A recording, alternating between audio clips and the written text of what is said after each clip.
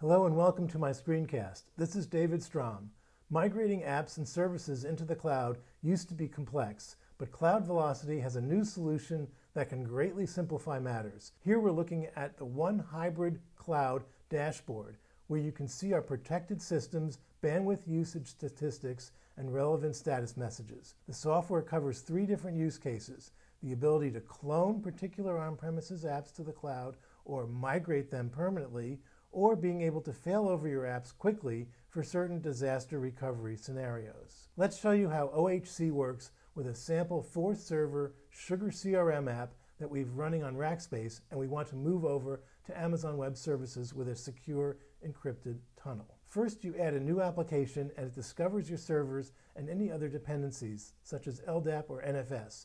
You drag and drop the servers to their appropriate places on the network diagram, as you see here, depending on whether we want the servers exposed to the public internet on the right or just on our internal network on the left. As part of the cloning or migration process, you can specify particular subsets of your file systems to be copied over. Once you click on the Protect button, you are done. It's so easy. We go back to the Clone app screen and you can click on the particular app we just created, and when we scroll down, we can see the details about the particular servers that are set up, their local and external IP addresses, and any other security rules that were automatically applied. Unlike its competitors, for OHC, you don't have to redesign your network infrastructure or copy each individual server one at a time.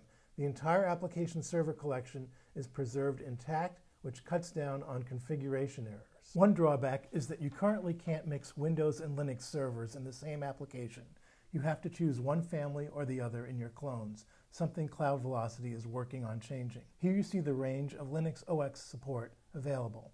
As part of the discovery process, OHC automatically downloads its software to your servers to handle synchronization back to the cloud. This includes all of your data and system info, along with network and storage configurations. There are 2 things I liked about OHC. First is if you want to make a new copy of your app and related services, you just click again to launch a new clone using the latest system state. This is great for test dev environments where you want to spin up a bunch of VMs to try out a new patch or build or set up a new sandbox. Each environment operates independently, and when you're done, you can stop or destroy the instance. Second, OHC can migrate both physical and virtual servers to the cloud, while some of its competitors can't handle both. Right now, Amazon is the sole destination for the migration, but CloudVelocity plans on adding Azure and Rackspace soon. You can register for a free trial at the URL here. Thanks for watching. This is David Strom. You can check out my other screencasts at webinformant.tv, book me for a speaking engagement, and read my other articles and sign up for my email list at these links here.